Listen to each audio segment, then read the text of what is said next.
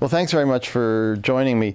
Let me start by asking you if you could explain the reasoning, the logic behind the so-called pivot, the rebalancing of American attention towards Asia. What's the rationale that drives it? Let me say by almost any measure, and particularly at the level of economic performance, commercial potential, I think that there is a very broad and deep acknowledgement that the history of the 21st century is going to be written in the Asian Pacific region. You know, the most dynamic economies, largest growing middle classes, tremendous potential for prosperity, and an absolutely unique American role. Now, we have always been engaged in Asia, and in fact, one of the most important features of the peace and prosperity that has allowed for this tremendous rise over the course of the last several decades has been the U.S. presence.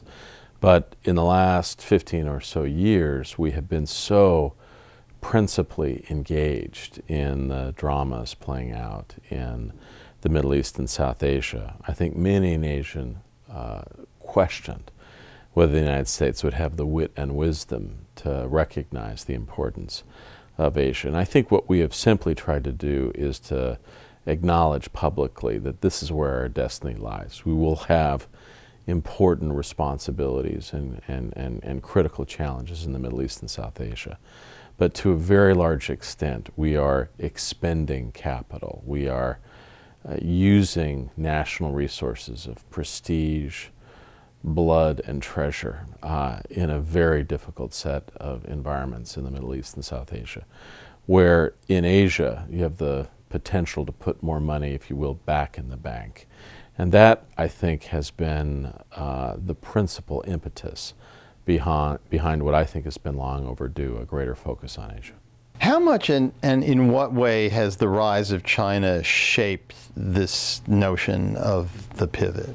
I think sometimes there has been a mistaken assumption that our focus has been somehow aimed at China, when in fact one of the principal beneficiaries of much more intense engagement in Asia has been China. Much higher diplomatic engagement, a clear desire on the part of the United States and other countries to work with China in partnership to deal with common challenges like the global economy, climate change, you name it. I think if you look and scan the history of previous experiences where you've had a rising power, and that, like China, and an established power like the United States, it's often the case that the rising power feels as if the existing state has not given the comer more space and respect in the international community.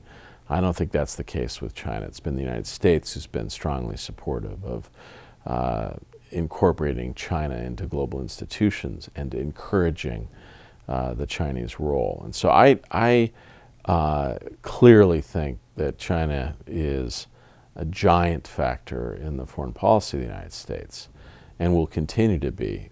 But this focus on Asia is not, as some have suggested, some sort of containment plan that's simplistic and wrong.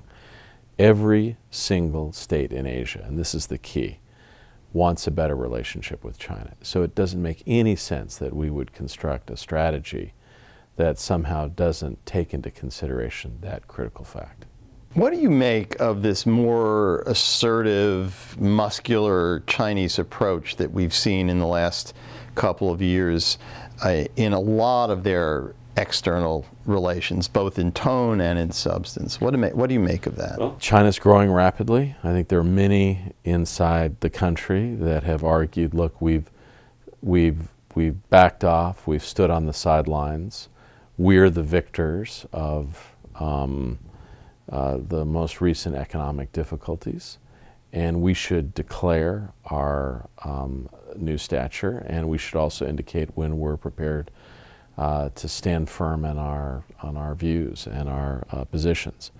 I think there's also some nationalism afoot, and probably a sense of global aggrievement occasionally on various issues. I think it's important on the part of the United States to do several things. First and foremost, is to make clear through our performance that we're not declining, that we are going to be an active and strong participant in the Asia-Pacific region for decades to come.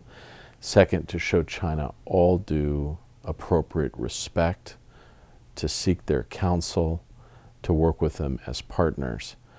But lastly, to recognize that in fact China does respect determination, strength, strategy, and that has to be part of our overarching approach. The Obama administration took office with what some people have described as a kind of pretty accommodating attitude towards Beijing. Secretary Clinton made China the first stop on her first big trip, talked about downplaying human rights. The president held off meeting the Dalai Lama.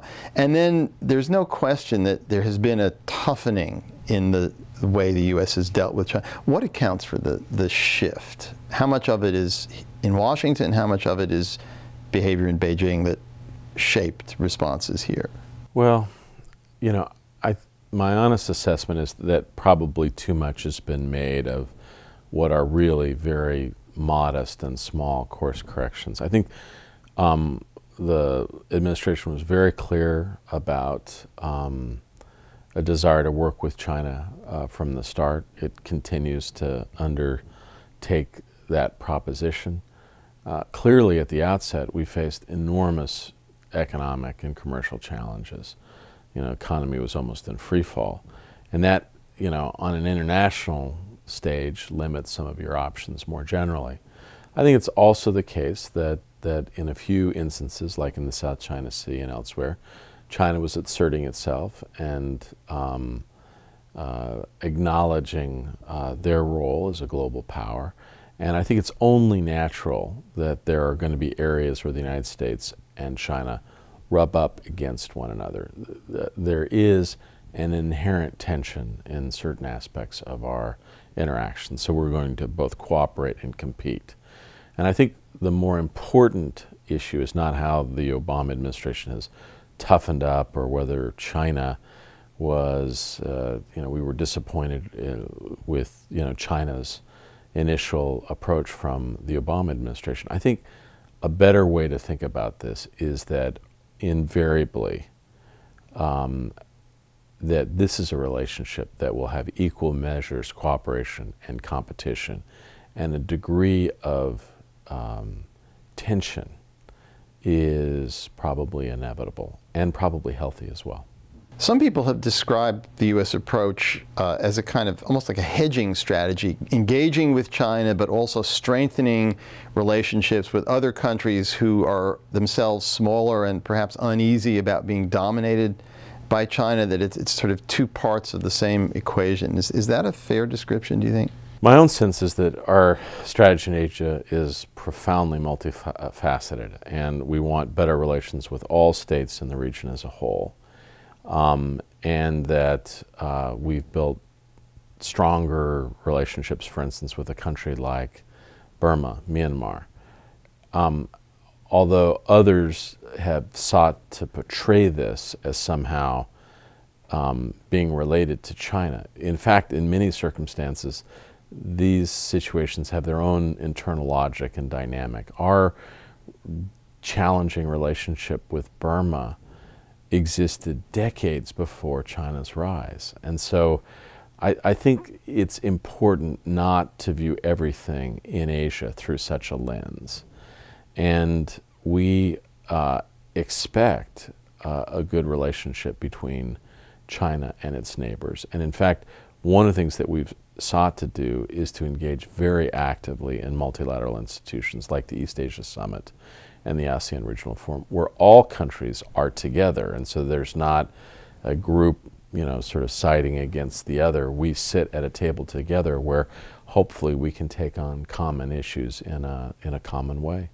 You've got a leadership transition now in China. How confident are you that at the top, Chinese leaders are seriously committed to effectively managing the relationship? And to what extent do you think the very critical voices that are in the Chinese press and in the Chinese internet world and so on don't reflect what the top leadership feels? Well, look, you know, the debates in China, in fact, are becoming more pluralist. In the past, it was possible to say this is the line and everyone would take it. That's not happening as much anymore. People debate it even after decisions are taken. All that being said, we've had an enormous amount of interaction. President Biden's now spent really dozens of hours. Vice President Biden, sorry, has spent dozens of hours with Vice President Xi, and I think our sense is that this is a person who's committed to continuing a strong relationship between China and the United States.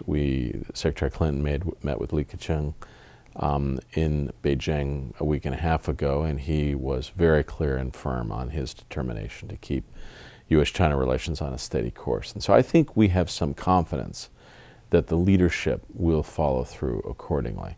But I think we also believe that there will be debates that swirl about how China should position itself globally, what kind of positions it will take. I think we are seeing, for instance, on issues related to sovereignty from their perspective, a very tough and in some respects unyielding set of positions that have been animated by nationalist sentiment. And we see that quite clearly. Still, we think it is profoundly and deeply in China's interest to maintain a good relationship with the United States. And we think cooler heads will likely prevail in that assessment during the next leadership cycle. How worried should people be about the tensions between China and Japan? And to what extent is there any reason to worry that if things got nastier, the U.S., by virtue of its security relationship with Japan, could get drawn in? Am I worried that this will trigger a conflict? No, not in the current context. But I am worried, and I think we're worried, that the persistent high-level tensions are eating away at Sino-Japanese goodwill, at enormous linkages that have developed people to people, on culture, on business. And it is stirring negative feelings on both sides. This is not bad feelings, anxiety, disappointment is not felt just on one side, it's both sides. And so we've urged again here for dialogue between Japan and China to realize there's a larger game here, which is a recognition that Asia is the cockpit of the global economy right now, with profound European slowdown and still the United States digging itself out, that we can scarcely afford such a problem on these territorial matters. And we're hoping that over the course of the next few weeks that this situation cools down. But we recognize that damage has been done, and we're worried about it. Let me ask you quickly about the Trans-Pacific Partnership, TPP. How central is that to the whole U.S. focus on Asia? Asia looks for the United States to do several things: a strong security commitment, diplomatic, strategic engagement, perhaps more than anything else, our economic and commercial role. Now, clearly the President's articulated that we want to double exports. We're on track to do that in Asia. One of the ways that we can create a clearer and more level playing field is through fair, balanced, high-quality trade agreements like the Trans-Pacific Partnership. Now, just a couple of years ago, people said, well, the United States did not have a trade strategy. We passed the Korea Free Trade Agreement. We have some other bilateral agreements. And the TPP is an architecture that other countries now want to join, Japan and considering it. Obviously, Canada and Mexico have already decided to join. This potentially could be a groundbreaking initiative. We're in a difficult period. Lots of, you have a leadership change clearly in China, which you've already pointed to, Mike, but also a number of countries in Asia and the United States are experiencing elections and leadership changes. That makes these issues both of territorial matters sensitive, but also trade very sensitive. One of the concepts that I've seen discussed in relation to the pivot or rebalancing on the military side is this notion of air-sea battle. Can you explain what that is and how that fits into the bigger picture? I think the shorthand is how the United States Air Force and Navy can work more effectively together to support long-term American interests in which power projection, naval force are paramount. In many respects, it is meant to be the corollary of various military doctrines that have been about nation building, post-conflict reconstruction, counterinsurgency. It's sort of a natural reaction, in my view, to reclaim the natural naval tendencies and approaches that have animated American military policy for decades, centuries really. With the election coming up here, the Romney campaign has accused President Obama of being soft on China. How would you distinguish the president's approach to China from what you can understand of Romney's approach? We're discouraged at the State Department to talk too much about politics. All I can say is that the strength of American foreign policy in Asia has generally been the bipartisan quality of our engagement. And there is, in fact, general agreement among the Asian advisors around Governor Romney and our administration about what are the key foundations of our approach. It is almost always the case that China comes in for criticism, proposals, and the like during an election campaign, and then thereafter the victor tends to adjust policies accordingly given to the realities of the day. So I think that President Obama has followed a strong, principled set of strategies and approaches to China. I'd stand by them. I would think that anyone facing comparable challenges would make approximately the same decisions.